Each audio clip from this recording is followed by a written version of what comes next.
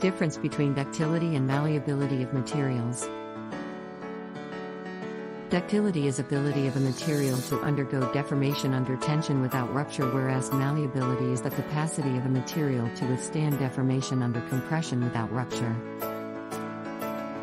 Ductility is a property of material by virtue of which it can be drawn into wires, while malleability is the property by virtue of which a material may be hammered or rolled into thin sheets. Ductility is a tensile property, whereas malleability is a comprehensive property. Ductility depends upon the grain size of the metal crystal, while malleability depends upon the crystal structure of the material. Ductility examples: mild steel, copper, aluminum, zinc, nickel, tin, etc. Malleability examples: gold, silver, aluminum, tin, zinc, wrought iron, etc. Thanks for watching.